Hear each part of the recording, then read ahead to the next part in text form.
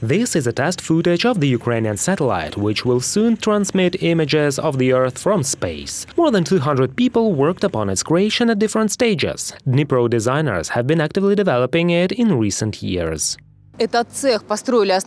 This workshop was built and equipped specifically to create satellites. It is from here that the Ukrainian satellite Sich 230 was sent to the Space Center at Cape Canaveral.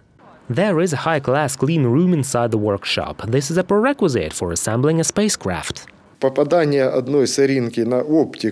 The hit of only one speck on the optics of the spacecraft, which is already in the orbit, will then give us a blurred spot in the results of the survey. In order to prevent this, the corresponding cleanliness conditions are observed during manufacturing. The Sich satellite is designed to acquire digital images of the Earth's surface. From a height of 500 kilometers, it will transmit images with a fairly high accuracy. It can cover an area 46 kilometers wide and more than 1,000 long.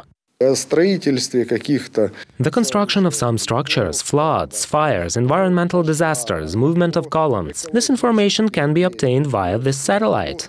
Various Ukrainian companies took part in the creation of the national satellite. They manufactured, developed and tested individual systems and elements. As a result, Sich 230 became the first spacecraft assembled in Ukraine over the past 10 years.